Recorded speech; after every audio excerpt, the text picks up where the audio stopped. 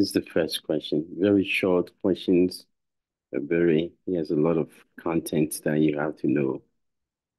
Which of the following prescription the nurse should anticipate? The nurse provide care for a client with what? Acute bronchitis. What kind of prescription do you think you need to know that you need to give it to the patient? It's the sticking strategy. The key word is bronchitis. Which one do you anticipate? Think about it. You just have to come up with a plan and say, hey, how am I going to tackle this patient? Keyword is bronchitis. And what prescription would I want to take? Even if you don't know the prescriptions, you don't know what to do, look at the prescriptions and see if they matches. Why would you give Motrin to somebody who have bronchitis? I mean, do they have a fever? I never told you they have fever. Well, then, oh, any pain anyway, that's not the problem. How about the three answers? Can you recognize what they are used for, what they look for? What do you think? Then you go back. What is the treatment for bronchitis? It's a COPD. That's all. COPD, what do you need to do? Open the airway, right? Bronchodilator is a key. And then bronchitis, mostly secretion, and therefore take care of the secretion. Does anything open the airway? Does anything help with the secretion? If you don't know, then that's the problem because then you can pick it up, but you can figure it out, right? Whenever you see CHOL, this is cholinergic. You don't use cholinergic for COPD. You need a bronchodilator. Most bronchodilators are anticholinergic. Therefore, you can take this out. This is also cholinergic, so you can eliminate it. What you're left with is this. This is a bronchodilator. You also help with decreased secretion. It has anticholinergic effect.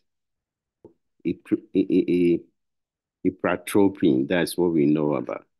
But there is other bronchodilators. This is also is FDA approved medications. You have to know it's a very common medication we use it in asthma patients and bronchitis. In asthma patients, it's a long-term use. You can use it in long-term, but it's a bronchodilator, right? And it's also help with secretion. So it's very common in COPD patients have it. So that's the one. If you don't even know test taking strategy, that's the design of the question to be able to eliminate the answers and don't even know. So you answer questions, you have no idea. That's the purpose of this question. Same thing, right? What is the next priority action? And next, provide care for a client in the post-anesthesia care unit, PASWED, PACU, who is requesting pain medication post-expiratory laparotomy. Okay, after surgery, irrelevant. A patient is sleepy, drowsy, but easily arousable. This is key. He's sleepy, he's drowsy, and easily arousable. What is the next priority action? You assess their respiratory status. You give them naloxone. You give them the medication they're asking, or you assess their vitals. Test taking strategy and knowing your prioritization. You have to be sharp, but you need your content to be able to do that. Sleepy, drowsy, easily arousable. What is the content here? Have you heard anything about sedation scale? You have to know for your board. It's common respiratory problem. Sedation scale. What do you do? Somebody who's sleepy, is arousable, is drowsy, and easily arousable. What do you think you do? Assess their respiratory status, give them naloxone, or give them pain medication, or assess them. You don't need to assess their respiratory status.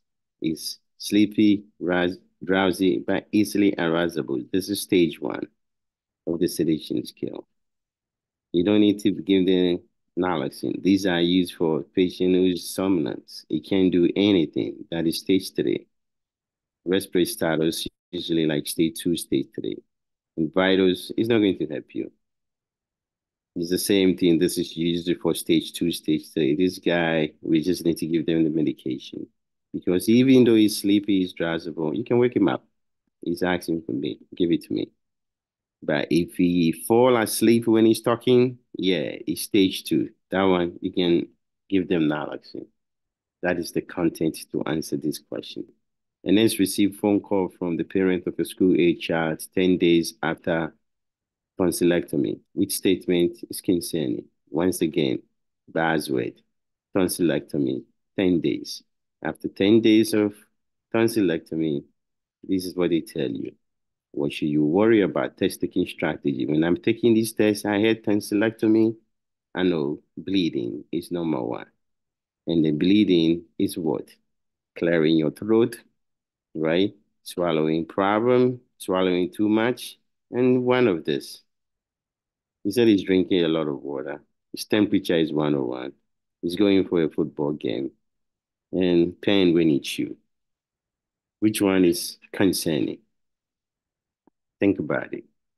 Tell me which one you think is very concerning among this. If you know it, which one do you think is dangerous? What do you think? A lot of water. I have 101 temperature. I went for a football game and then what? I'm reporting pain when I'm chewing. What do you think is bad? I mean, if you know it's bad, then you have to be sharp. And how do you know you have to be sharp? This tonsillectomy.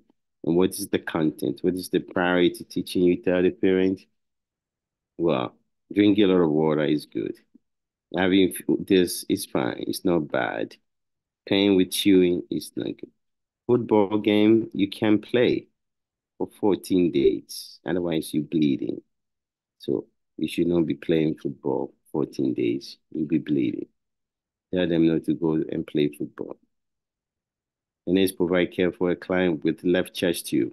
Assessment reveal no tightening in the chest tube. What is the next priority action? You see what I'm doing? I'm just trying to use the content to create a question, and I want you to think about it. You have a chest tube connected to the patient, and there's no tightening up and down. What do you want to do?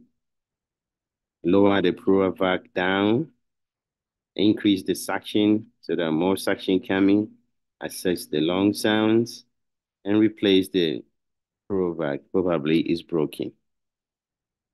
What do you think is your priority function? Do you know what the function of chest tube and then what each component means and what you should do based on observation? I have a video on YouTube. You know about chest tube.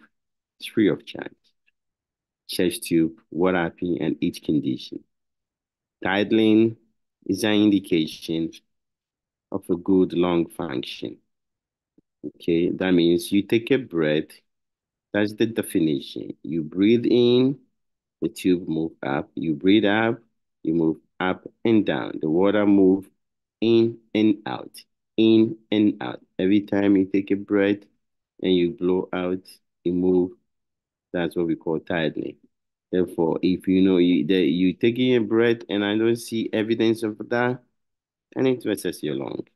The rest is not answering the definition of tidling. When I say this kind of question, I come on to show you test taking strategy. I'm trying to help somebody to tell you how to answer question. The word is tidling. You don't focus about anything. Ask yourself, what does that mean? It means in and out, expiratory, inspiratory indication in the movement. Therefore, if I don't see the movement, I don't think you're breathing. I need to listen to your lung. And the last question, prioritization, as usual. You can't go without it. Which client the nurse should see first? For clients. Change of shift. This is what you have. Who do you want to see? Tell me who you think is dangerous. Somebody is receiving florfenazine with darting tongue, depression and refusing group therapy, bipolar, standing while eating burritos, and suicide ideation being watched by another staff. Test-taking strategy, thinking. Don't let the things disturb you. Look at it, what is happening. Don't bring anything unnecessary. Use what I've given you. So what do you think? What do you think? Finishing and you have that in tongue. Depression, refusing group therapy. Bipolar is standing while eating burrito. And your suicide is being watched by another staff. Are you surprised? Anything surprises you? If you have suicide, somebody is watching you continuously. Well, there's nothing for me to do. Somebody is watching you. We're seeing you 24 hours. You're bipolar. You're not going to sit down and eat, and you're getting more calorie. I'm good with that.